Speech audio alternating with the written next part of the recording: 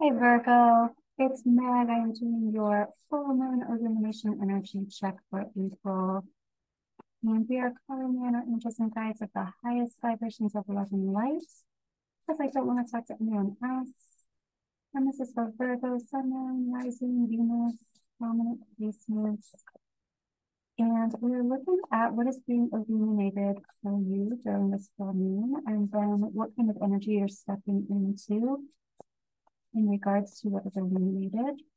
Then we're going to look at anything you don't see coming, get some advice. Virgo, here we go. We've got the moon reversed. So emotional undertakings, talk about things being illuminated and coming to light. Things that have been hidden are coming. So this is kind of a double whammy. And here's the Three of Wands. So this is something that's being illuminated that's been holding you back from manifesting or holding you back from going forward into the future, keeping you stagnant. Wow. And here's the Tower card. So this illumination has to do with a huge epiphany, a grief. And here's the Two of Cups, kindred spirits, and the Ace of Wands. So why these kindred spirits have pulled away from each other or pulled their energy out of a union or a situation. So a really big epiphany around a separation. Let's get some clarification. Why people have moved on. Oh, I'm even hearing the word estranged. A big epiphany and illumination around why there was estrangement. And I'm also hearing why this was given up on. Why this is given up on. This was such a soul agreement, soul contract, past life type situation. What was the hidden thing? Let me ask. What was this hidden thing? This hidden thing has to do with some kind of manipulation. It has to do with some kind of untruth. And here's the person that did the speaking, the untruth. And it seems like someone that other people respected, put on a pedestal, believed, had their best interests at heart. But he was the one who, I say, but this masculine energy was the one who spoke this untruth or did this type of manipulation that other people wouldn't expect this person to do. And it did have to do with resources, time, energy, effort, love, money, information, education, whatever is considered a resource. This is why this person manipulated. It was, I even want to say around money, but this resource could be different for different people. Let's take a look at what kind of cycle and what kind of energy you step into after I hear the word drama, after this drama ensues, but after this illumination occurs, here you are stepping into energy of self-care, energy of standing up for yourself, standing up for your inner child, energy of standing up for yourself and feeling like you did right by your inner child somehow. You protected yourself. So something that happened to you in the past, you righted for yourself somehow. This is this has been a long time coming. This has been something that's been very emotionally disappointing, and it's kind of come in waves over, I feel like, a long period of time. This is also having to do with other people, and this has been upsetting to other people. So having this knowledge or having this epiphany, having this illumination and these things coming out, this information coming out from hidden places is going to affect a lot of people. There's a lot of joy and reciprocation, generosity, and money. So again, money, um, if money was kept, money is being given now generously. Let's take a look at energy you don't see coming. energy you don't see coming around this illumination. Here is a thief,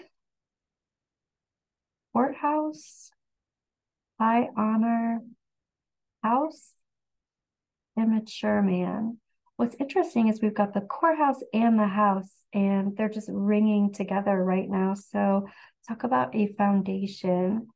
The actual foundation or an actual house could be in the conversation here.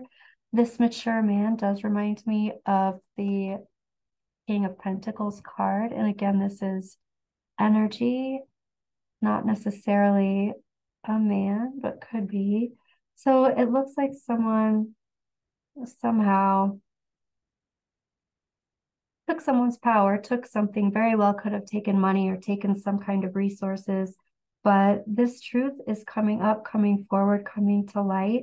And the house card is actually all about foundations and safety in a safe place. And someone's coming to a place where they bring this information out, or it is found out about this person who told this untruth. And it's coming out in an official way. So this wrongdoing is coming out, and it might come out in some kind of unexpected way. Let's take a look at your advice, Virgo.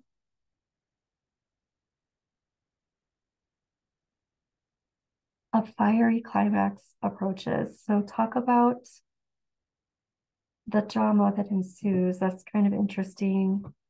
Those words are what we're being heard, what we're being said earlier. Ooh. Okay, I'm going to take this one. Here's the Page of Swords. This is advice.